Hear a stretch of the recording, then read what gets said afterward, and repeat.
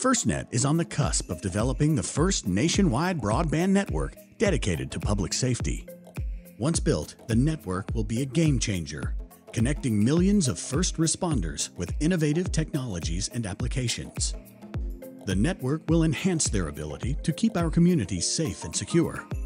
As a key next step for this network, FirstNet is moving forward on developing state plans for all 56 states and territories.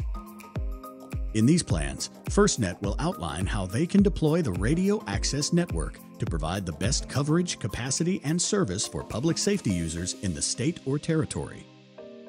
Upon receipt of the FirstNet plan, the governor will have 90 days to choose whether to participate in the plan provided by FirstNet or develop its own plan for RAN deployment.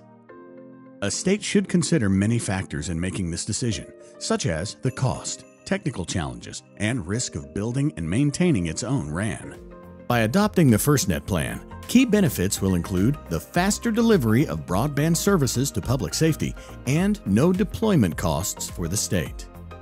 To prepare for the state plan decision, public safety can play a role by helping to educate key state officials and decision makers about the benefits of FirstNet in their state.